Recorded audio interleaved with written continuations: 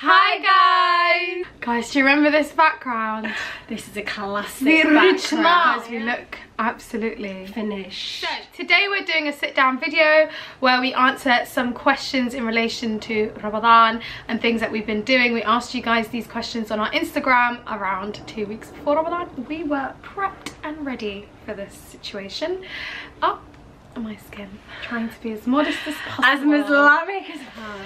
Right, anyway, so hot topics this week. Right, so it's been quite a serious week.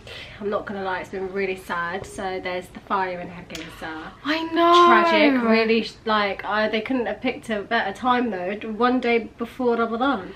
I know, I was like, the shaitan will shut. He really did his work. Working hard. He did his work before he got locked up for Ramadan. It's really sad. Did you see that video of the 3 rooms in the fire that didn't get No. that didn't burn? What? Yeah, I'm gonna show clips on the video after. There was 3 rooms in the whole fire, inside the fire, engulfed in the marketplace, and those 3 rooms weren't touched. And apparently that's where one room was like where people donate to orphans or something, or they pay zakat, yeah. Then one room was related to like Islamic studies, or like it was like Sheikh Dir's office for something, or marriage, something like that. I don't know the full works, I'll write it all down.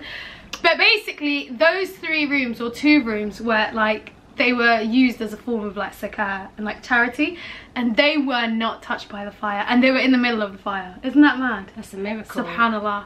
Subhanallah. Subhanallah. Like when my mum first showed me, I just thought it was like a mild little fire, and then we called our cousin. Yeah, remember? and then he was on FaceTime. Was it WhatsApp FaceTime? Yeah, WhatsApp FaceTime. And he was standing on this mountain, and you could literally see like the whole, like further down, you could just see it all engulfed in flames and like the smoke and stuff. It reminded me of Grenfell a little bit. It just looked like it was very scary. Subhanallah. And then there was this other video on Instagram where it was just like an aerial view, or using one of those, what are they called? Drones. Yeah. Going round, and it's, oh my god, it's so scary, Harbour. But you know what I think? Like, I think now it's happened, and I think all we can do is rebuild, but build in a way where it's like a different sort of market. It needs to be like a mall setting. Yeah, it can't be a place where you can't have roads to access ambulances or it's fire like engines. Yeah, it's mad. It needs to be fire friendly, compliant. Do you know what I mean? Yeah. They need to have like protocols. You know when you go. But to, you like, know, Shepherd's Bush Market is like that. That's true, actually. Don't you think? It is a bit bad, isn't it? Yeah. That is very. How do they bloody? Oh my god! Imagine the government start cracking down on Bush Market, saying it's not fire friendly. I think they were trying to do a development in there, and then they signed a petition. Gentrification did not catch Shepherd's Bush Market. Do you know what I mean? Gentrification did not win. What we're gonna do is we're just gonna put. Basically, it's really hard to figure out like what links to donate to right now because it's still new. Yeah. But we're just gonna put a bunch of them in the description underneath, so you guys can like donate. There's so many different links going around. You don't know which ones. Like... I didn't know who to donate to, so I just donate. I shouldn't be talking about what I donate to, but I want to donate. But you don't to know. Someone directly in Hargeisa. You should like donate to a charity or to an individual. It's just difficult, I don't know. But we're just going to put them all in there, and then you guys can just read the description and choose who you feel you want to donate to. SubhanAllah, we are really praying for the people of Hargeisa, our families. Allah make their situation easy. May Allah allow them to rebuild and have an even better mark. I just feel like I'm so anti-trauma at the moment. Like I'm just used to the whole world is in shackles. Nothing scares me anymore. Yeah, it's really true. Do you know? Well, I'm so desensitized that I just don't know how to react to things. It's not Qumaya, but it's like you have to think. We have seen so much in the past 3 years, and we've had to like subconsciously absorb that the reaction that we have to things is just like blah. You know when they say that you've got that like hyper, what's it called, where you like bottle everything in? Yeah. You know how that comes out there? It's like you'll randomly be talking about it with a smile on your face, yeah? And then you just start crying. How crazy! I cry to myself. You know why? I think my best form of release, now we're going off topic, is when I'm on my period. Yeah. Just when I'm PMSing, I have the best cries ever. Yeah. I literally cry about the dumbest stuff when I feel insecure. Yeah. I cry about stuff that doesn't even make sense. And then at the end of the month, at the end of my period, when I feel better, I just think, oh my god, you're so dumb. Like, why are you crying over something so trivial? It was like, it was minor. But it's like, it's an emotional release. Yeah, it is. It's like a cathartic moment. I love that word. I've got to Google it. Do you remember that one poem, yeah, by Caroline Duffy? Do you remember her name? I do! No, do you know what one I remember? What's his name? John Agar. Yes! And it was like a half cast. Remember half? Yes! I do. Half cast. And it was like, what you say? Something, something. And then they made us like read it out loud in a Jamaican accent. It was so embarrassing. That was so mad. Now I come to, that is mad. That's mad, no? That's actually mad. They made us read it. They were like, you've got to do it in the accent. Excuse me, standing on one leg, I'm half cast. Who is? Explain yourself. What you mean when you say half cast? How did they make us read that in Jamaican accent? This is actually mind-blowing, man. That's very true. Isn't it mad how people used to use the word half cast? I know. I don't even remember when half cast became a bad word. What do you mean? Picasso mixed red and green? Don't do it. We're going to get cancelled. I know we are, okay. His actual name, was it John Agar? Yeah. Was it John Agar? Havisham. Havisham! Oh my god, who was Havisham? I know she was a woman that was like married. Yeah. Jilted She got at the old time. She had lots of cats, I believe. Oh, Havisham. I don't know what's the association with having cats. Do you remember Salome? No. Salome was... I'm actually going to Google this now. English Salome. anthology. Anton. Okay, Colton, calm down. On my first son. Allah! On my first song. I didn't do that poem. I don't remember which ones I did. This is the book that I did. Oh, that's weird! Wait, guys. Oh my god, if this is the throwback. Do you guys remember this? That is a throwback. Guys! That's so funny. Yeah. What else happened? It's Ramadan. It's Ramadan. It's Ramadan. Is it Ramadan? You know, I was in the car the other day. I was picking my mum up. This one's going. I said, Mum, it's Ramadan. No, you never. Yes, I said it's No, Ramadan. you never. I don't want to share Carly. What did I say? Ramadan. You said, Mum, it's Ramadan. I said, what, Ramadan? She said Ramadan. No, I said, what, Ramadan? And she was like, is that how you say it?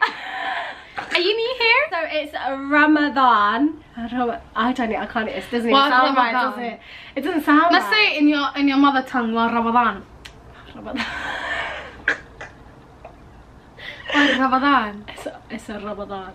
Anyway, right guys, it's Ramadan. Me and Har, I fasted 2 days out of the 3 so far. I had to allow myself because I'm so unwell. Yeah, I need to take cough medicine. I fasted 2 days so far. My 3rd day, my period came. It came generously in the morning. Nice! You know, last year mine came literally an hour before Maghrib. It was lethal. And you know you don't even get that day back. So no, you don't. But it's okay. It's alright. It's okay. It's alright. It's done. I was ill on both days, and then I just thought, you know what? If I'm fasting, maybe it's gonna allow all the toxins to go. Do you know what I mean? When you just think fasting's just gonna remove all the toxins from your body. I thought I'm gonna get double the reward. You know, like one of the fasting person, and then expiation of sins. I was I was breaking my fast with water and Nurofen. Like, it was crazy. And then today I woke up finished, and I said, you know what? I need the Cavonia. Don't you feel better with that ginger and honey? Yeah. I told you. It's Harder came over today and made me ginger, garlic, and some honey, preferably manuka honey, a little bit of lemon juice, and hot water, and you gotta take it like a shot. Well, I hope you guys are all having an amazing Ramadan, and let's begin. Yeah.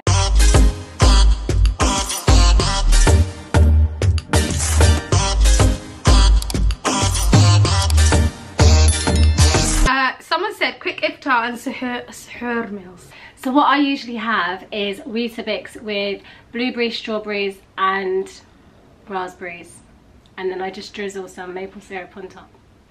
Last night I had some leftover sambus, 1 cup of smoothie. So my smoothie was cucumber, watermelon, ginger and lemon. Oh, so good. And an apple. Oh, you had a smoothie? Yeah, I had a smoothie. I never have time because I always wake up like 10 minutes before. But I'm rushing. I always make my smoothies in the iftar. Yeah, or you know what you can do as well? If you're having oats, you can do like overnight oats and just like put it in the fridge, and then when you wake up, just whack it in the microwave. I haven't had oats yet. No, neither have I. I thought it was going to be long. I just keep it simple, guys. Do you know what I mean? But we've got a video coming up. Cornflakes and Weetabix. Cornflakes and Weetabix. But we've got a video coming. Who said that again? Someone over here. We've got a video coming up of us doing our meals, so we'll post that for you guys. Second question is how to manage praying, reading Quran, intentions consistently working with life. I'm not gonna lie, I can't manage it. To answer your question, I feel like what you asked is like the big $1 million question. But I feel like that's balancing life. Yeah. Then in the past, I feel like what I've done is it's been hard. Like it's been really difficult to like. I can just about manage, I would say, praying consistently with work life. Yeah. But the other things sometimes get lost because you're so knackered. I don't get to do a lot of the stuff that I want to do in terms of like increasing my ibadah during the work week. Yeah, but I try and stick with trying to pray my fives.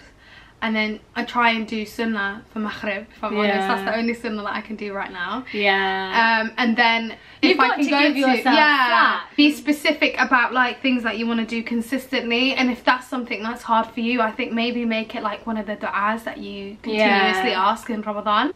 There was this one du'a, I'm going to put it up here because I've got a screenshot of it. But it's a du'a that Prophet Muhammad ﷺ said to his, he was teaching his daughter Fatima, radiallahu anha. But it's all about supporting you through difficulty and things like that. So you could read it and inshallah try and use that. And that might help you out. Someone said, can you guys do a Ramadan morning and evening routine? Knowing us, it's going to be chaotic, but we will try our best. Someone said how to meet your alaf at Eid prayer. How do you meet your alaf at Eid prayer? Alaf means like your soulmate. Yeah. It's gonna be a hard one. I don't know if you want to be spotted at Eid prayer like that. You might get a cheeky DM afterwards. Do you know what I mean? People don't approach people because it's very untoward. It's a bit awkward. But you may, I don't know, that's actually a really good question. I would say make dua this Ramadan if that is what you're looking for. Yeah. And you never know, he might come to you on Eid. He might come. The love of your life. Exactly. Well guys, I really love a good love story. Someone said, first Ramadan as a tired new mum. #overwhelmed. As a new mum, I'm not gonna lie, I was very traumatized. That was a very traumatizing period of my life, and everyone, I felt really bad that I wasn't fasting, but then obviously I couldn't fast. But I still have to bring it back. I still have to pay it back. You have to. I've got 2 years worth of fast to pay back, by the way. But if you can't manage it, then I swear you can like pay charity for like each day or something. Yeah, but I mean, take turns. Maybe let your husband make the food. I know he's fasting, or get someone to help you out, and just take your time. Honestly, it can be really hard, but I think with support you can really get through it. And also meal prep, or like create bulk meals and put it in the freezer. That might help you guys out. How to stay halal when you're seeing someone. Ooh. Well, and it's haram. It's a haram relationship. Yeah, because when they're seeing someone, so I'm assuming it's a BF. So I would suggest completely limiting contact, or not seeing each other at all during Ramadan. You already know that this is a cheeky one. And you already know you shouldn't be doing it. So in this month, you really want to take, not that we're scholars here, we're not. We're just advising in what we would do. Just a quick question, just disclaimer there. But you want to really optimize on this Ramadan and do as much good deeds as you want and you can. And this situation might take away, and it might cause you to fall into fitna, like talking to him or catching feelings and all that jazz, and you just don't want that. You don't want to be distracted. Just concentrate on yourself. And finally, Ramadan stereotypes. IG, not even water. Oh my god, that happened to me yesterday at work. It was actually quite funny. Really? Someone said not even water. Yeah, I was like, oh, what the hell, weirdo? I know. It's like 2022 and you don't know how Muslims fast. You know what really annoys me is like how many years have you been working with Muslim people that you don't know, that they're not drinking water as well as, you know, the conversation went like this. It was like, oh, do you want this? I was like, oh no, I'm fasting. And she was like, oh, that's really nice. When did you start? I was like, the weekend. She goes, so let me ask you a question. So like, you don't eat anything at all? Like not even a bar of cheese? I was like, no. And then I was like, these are the times that we eat. And then she goes, And then she was like, oh, well, what? Obviously you can drink, right? No, we can't drink. No, we can't drink. Water. No so you're water. drinking no water, no juice, no. But they know. This is what pisses me off. It's like, you know the answer. Don't lie to me and say you've never worked with a Muslim person during Ramadan in your life. Like, you're saying to me you haven't done RE GCSE. Do you know you what haven't I even mean? had RE classes. Like, we know you give up chocolate for Lent. You know what? I'm not gonna lie. There are people that are genuinely ignorant. I don't mind explaining it. I don't have a problem with it. I have a problem explaining it. Shall I tell you why? Because I make a point that if I don't know something, I'll go and Google. No, but I think it came in the general conversation. She was just like, oh, not even water. No. She knows, we're gonna. But I don't know why she was like, what, juice? Milk? It's like but the thing is, yeah, you know what, if, let's say for example, if that person has like a Christian if she's got Christian fundamentals, yeah, for example, and she knows that during Lent, yeah, they have to give up one thing. She understands that. She understands what fasting is, basically. Well, to a lesser extent. So, I mean, you know, just general. This is general RE. Like, this is GCSE syllabus, hun. You should know that Muslims give up water and food. But they know, you know what, I can't in big 2022 fathom like a work colleague coming up to me and saying not even water, like not even juice. It's like we did the same GCSEs, huh? We did the math is not my thing here. Okay, just stop. Okay, just stop. But yeah, we all did AQA. The Ramadan in the workplace, or like when someone comes, oh, can't eat near you, can I? Oh, I'm sorry. Just eat your food. It's not that it literally doesn't. I'm not gonna eat you alive. I'm not gonna jump over this table and eat your food. I'm not going to eat your food. We're all savages. Oh my god, my hijab's coming off. We're all savages. What else do they say? They'll be like, oh. I think that's nice though, because they're being considerate. But it just makes me laugh. Like, I'm not gonna. Oh, I can't eat this in your face. Oh my god, I remember I had this one workplace, yeah, and within the workplace, so my manager always knew like the girls on the pod to basically just constantly eat. Like, we used to just eat everything, yeah. And then he comes over to me and he was like, you're gonna fast for 30 days in Ramadan? And I was like, yeah. He goes, no chance. And I was like, I just started laughing. He was like, no chance, there's no way, because I just used to eat everything. Or I'd go to the car park and I'd buy like biscuits and stuff for everyone. He was like, there's no way. And you proved him wrong. I proved him wrong. Really, but then the thing is, it was like my first year, obviously it's my first year working, so it was the first Ramadan that I'd worked there, so he wasn't aware that like that we're quite disciplined in Ramadan. So he goes, no, there's no doing it. Proved him wrong, I did. That's so good. So that is the end of our questions. Thank you so much for taking part. Kultorn and I are really trying hard to be consistent during Ramadan. But it's going to be really difficult. It's going to be hard, but inshallah, may Allah make us healthy and thriving and make it easy for us. Yeah, I mean. So yeah, we will catch you again on Sunday with a brand new video. I think you guys might like this. It's a little bit different. It's a little bit of what's that? We are basically going to be moving around. We're going to be doing a lot of moving. Yeah, what do you even call it? It's going to be an exercise. No, it's not that bad. Not an actual exercise. It's going to be an activity. Like an exercise. Yeah. An activity. Yeah, exercise, activity. That's good. Let's go. It's going to be a good activity. Oh. Can you see us? It's going to be a good activity. So we really hope you've enjoyed and continue subscribing to our channel. We really love you guys. Oh, someone's at the door. Love you guys. Bye.